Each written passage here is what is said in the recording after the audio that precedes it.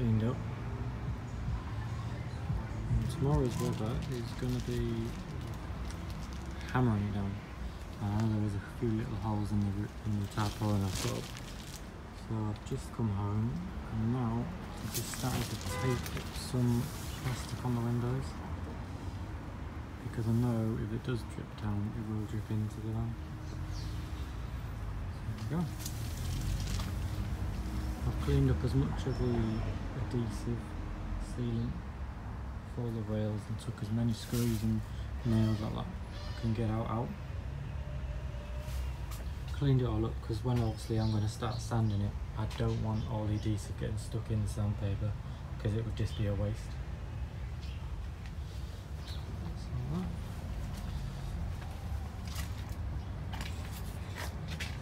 There you go.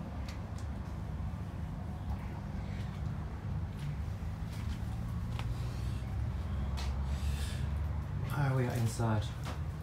Well, I've taken all the polystyrene up, taken it all out. Literally you can see no adhesive at all. All the windows stacked.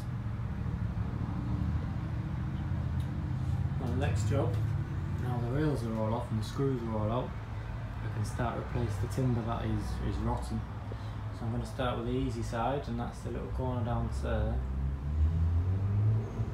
As you can see, I've already got the timber. These are roof lats. They are 25 by 38 millimeters, so they're slightly chunkier than the ones that are already in. I think they're about 25 by 25 that are in.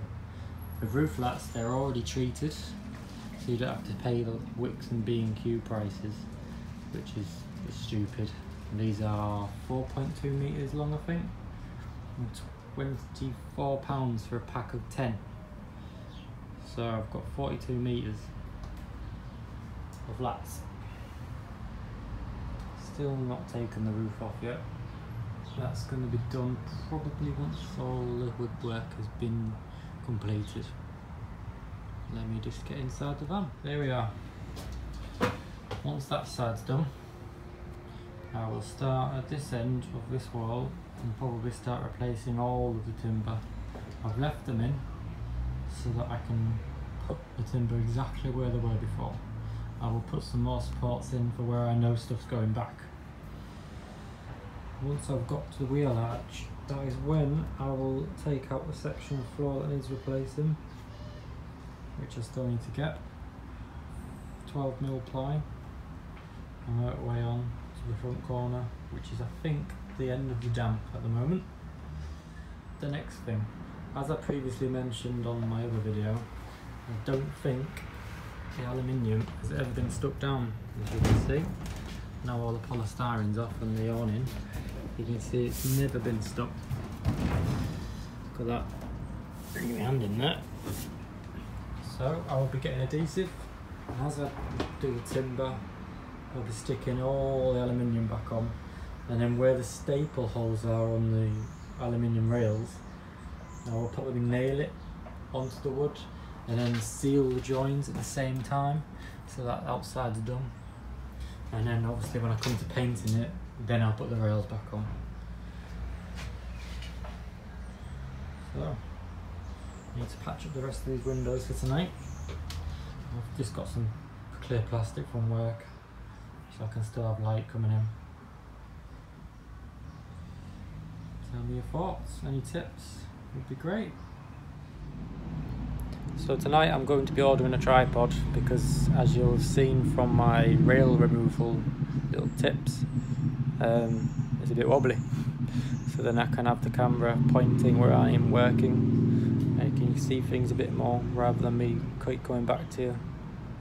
And I hope it helps you. Tools I've used to get the rails off. I know I didn't do a tutorial for the getting the staples out, but the tips I will say. You can get a chisel, very small chisel, and then you can tap that in at the angle, and then you can wedge the staple out, which helped. I was using the flathead screwdriver at first, but the staples did break quite easily. Once the staples are out far enough, you get your pliers and you pull the staples out. Seen on the video I've done, you use the little Dremel tool. You can grind a slot in and use the flathead to get the screw out, and if all fails that, you then grind it down. Once the adhesive is on show, Wilco's sells some wipes, 50p for a pack of 4. And use that and a wallpaper scraper, scrape the dry, seal it off. So that's some tools I used for all that. What have I been up to? Well, first things first, I don't know if you can see, but I've put a tarpaulin above me. I can't remember the last time it rained, but you know what England's like, it's going to rain at some point, and I don't want anything getting in considering how bad the damp is. So at the minute I have been removing the awning rails. I'll just show you this side which I finished. Hold on. As you can see, took all the rails off. This side, and the windows, the wheel arch covers. Did a little test patch of sanding to see how bad it'll be, but it seems quite easy because that was by hand. But with this rails, they were stapled, as you can see some staples holding the pieces together. They were stapled on as well as screwed, and getting the staples out is such a pain. But that side's off, it's cleaned up on the top as well. And now I'm in the process of doing the back. Quite a lot of the sealant is gone now, which could be the reason why it's leaking. Especially out in that corner there. So, with the rail removal, on the back it's just screws, there's no staples, but you will come across screws that are that rusted that they won't come out. So my tool I've been using is a Dremel type tool, multi-tool, and what I've been doing is grinding a slit in the top of the head and then getting them out with a flathead handheld, and if that all else fails, you just grind the head off completely down to the rail, and then you just have to prise it through when you're actually taking the rail off. So I'll give you a little look now, take some still images. It's a Guild multi-tool, comes with a flexible attachment and a grinder blade. That is quite worn down now, almost needs a new one. And then, don't know if you can see, I'll try to slot in the middle of these screws, and then hopefully, when I flatten, we can get out.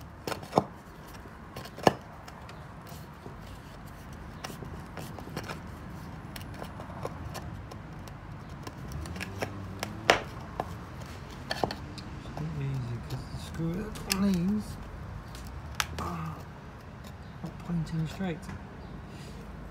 Give me a sec, I still it now.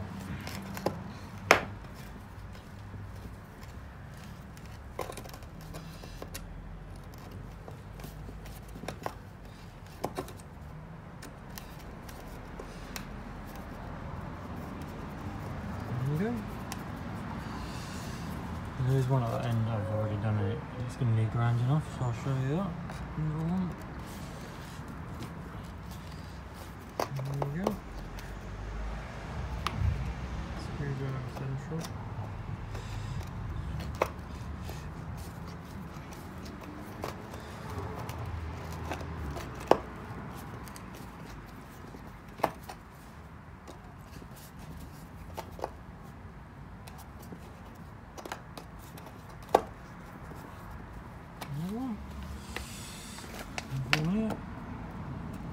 I only got about 2 red screws out without grinding.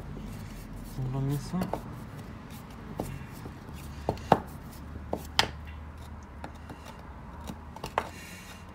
quite a simple technique.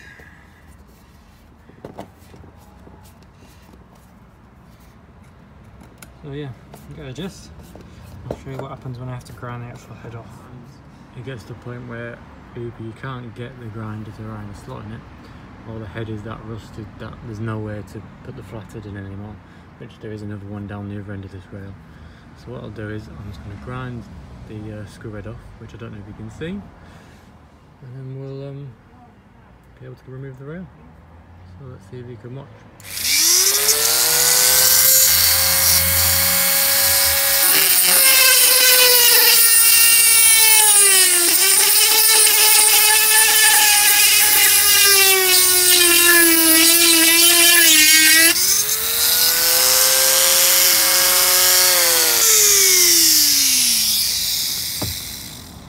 see, you've just got the actual screw thread left now in the middle, which means you'll be able to prise the rail off. Let me show you the other one. I was able to kind of sit in it, but the head was that rusted it just wouldn't start, so let's grind this one off.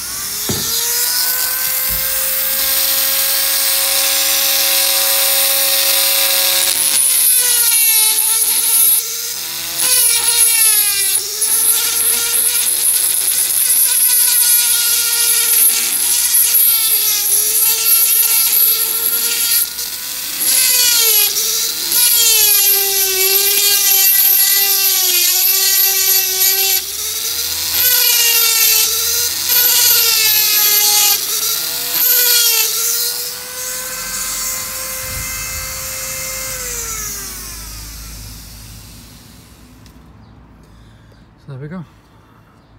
Same again. Head's gone, just the thread of the screw left. And now that rail is ready to come off, which I'll do later tonight when I get back from work.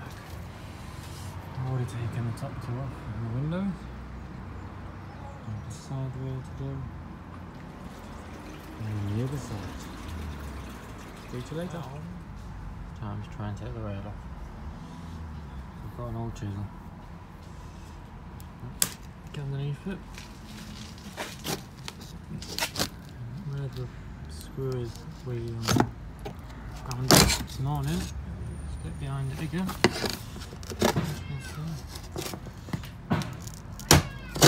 Simple. This one's probably the easiest rail I've done. Let's get behind it, fold it all the way along.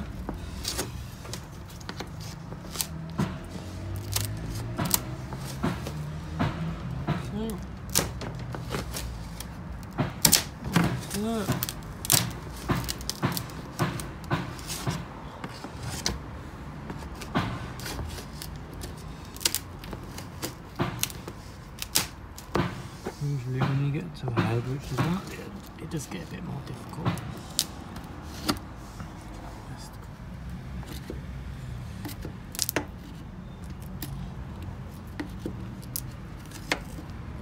There we go. Off. Back done.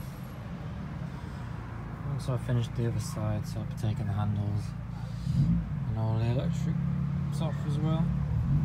Get behind them with a big split in the bottom of there. I'm going to have to fill sand, like quite a lot of these holes.